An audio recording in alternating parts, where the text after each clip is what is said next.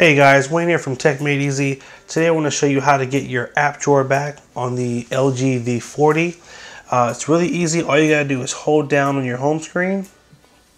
It'll bring up your home screen settings. Come down here and tap on Select Home. And we're gonna switch to Home and App Drawer. And make sure this button is enabled. And then you will have, oh wait, press OK. And now you'll have an app drawer and all your apps will be separated in the app drawer section versus having them spread out over all your pages.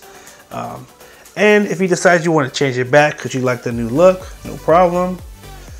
Also, with having the app drawer, it does give you the ability to swipe up to see your apps as well, so I also like that. But if you want to take it back to the old way, hold down again, home screen settings, select home and switch to just home. There's also a third option. You could go back here and just turn off the app drawer button, press OK, and then you can get to your apps just by swiping up. So you got kind of three configurations you can do, but that's how it is. Hope you guys found that helpful. A couple things. So in the description of the video, we have a new section where we have our favorite tech products and accessories. Go ahead and take a look down there. We've got some awesome things that we use, and we just wanted to share them with you guys in case you're looking for some new tech as well. Also, if you found the video helpful, like, favorite, and share. Hit that subscribe button and stay tuned for more videos.